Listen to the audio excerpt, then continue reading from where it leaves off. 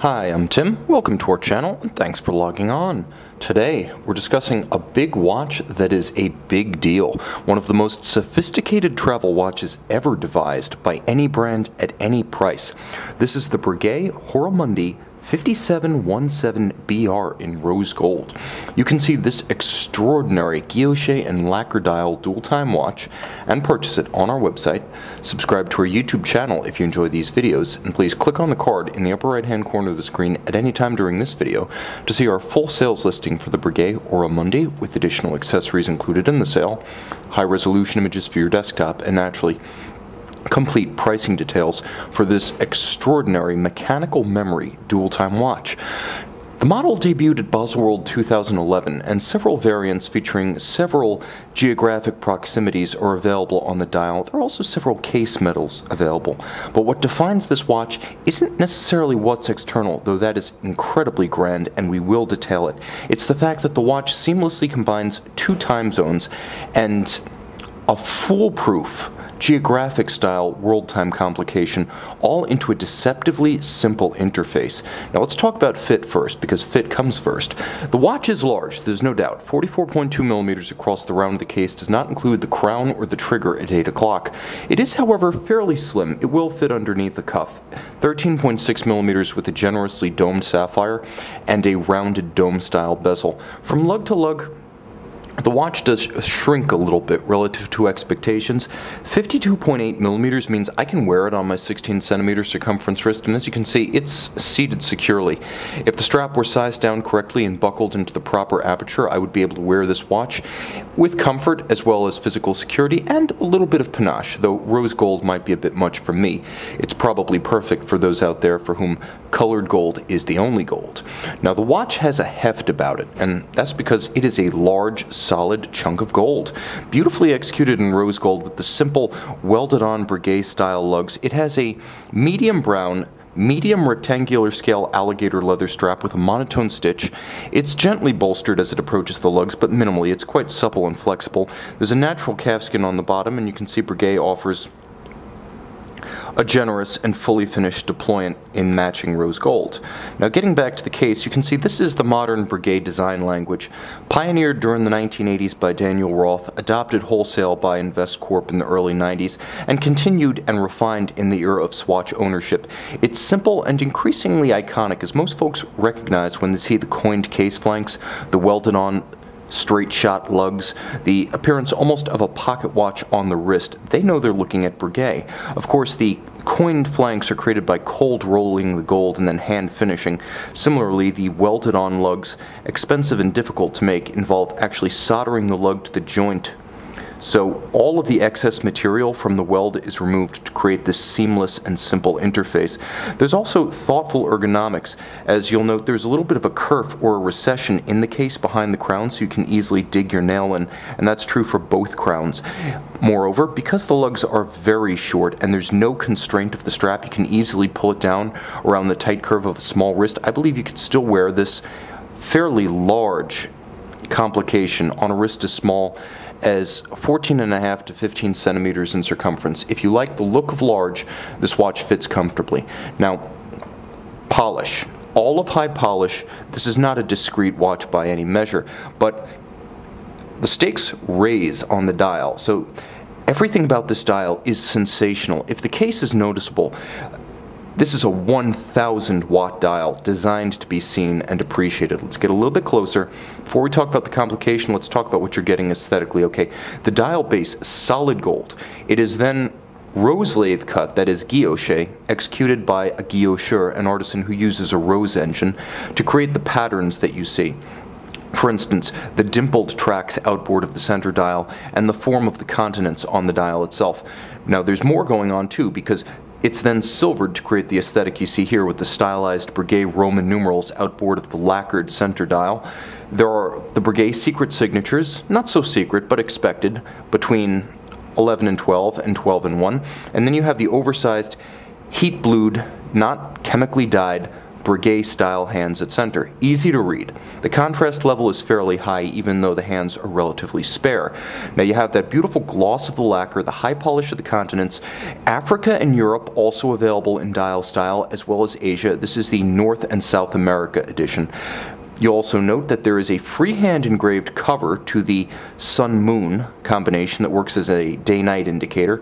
There's a little image of a anthropomorphic cloud blowing a gust, and then underneath there are hand-engraved moon and sun discs on top of a lapis lazuli disc, which is a beautiful gloss blue stone with flecks of metal inset. Now the dial itself contains a lot of information, but you don't know the half of it, or maybe you know exactly the half of it, as there are two different time zones. Neither one visible while the other one is displayed. So here's how it works. There's an index at 6 o'clock that shows my current city. Let's say I'm on the east coast of the United States, Washington, D.C. I'm staying in Washington, and New York is my reference city. 24 principal cities for 24 principal time zones. Now you can see right now it is the 10th in New York, but let's say I want to jump on a private jet and go visit my friend Vlad in Moscow. Okay, well, I press the trigger at 8 o'clock, and it remembers the other time zone. Now I'm in Moscow, I'm on Moscow time, and note how Moscow, which is GMT plus 3, jumps me ahead to the 11th. So not only does it remember the time of day and whether it's day or night, but it remembers the date. If you do happen to be jumping across the moving date line as you travel, this watch knows that. So how does all this work? Well, you can change your reference city at 6 o'clock by using the crown that cycles between the two retained times. So by changing the city, you pull the crown out and then you rotate. Here's La Paz, Rio de Janeiro. You see, just like a world time, you have those 24 cities for 24 time zones. Unlike a world time, and rather like Jaeger-LeCoult's geographic system or Nomos's Zurich Weltzeit, you simply change the city and the watch does the math for you.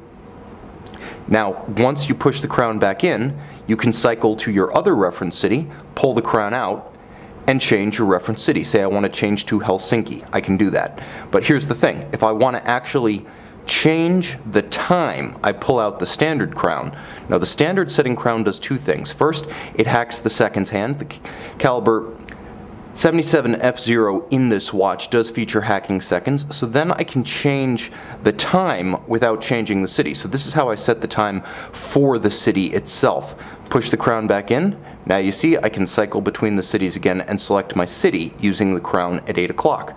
So what's underpinning all of this technology? Well, it is a beautifully finished and beautifully engineered manufacturer caliber. Of course, Lemania, which was long a close affiliate of Breguet within Investcorp and later the Swatch Group, has officially become manufacturer Breguet, so all Lemania calibers are now branded as Breguet, and Breguet has exclusive access to this caliber, 77F0. 39 joules automatic winding. It has a 55-hour power reserve, as you saw, hacking seconds. It beats away at 28,800 vibrations per hour.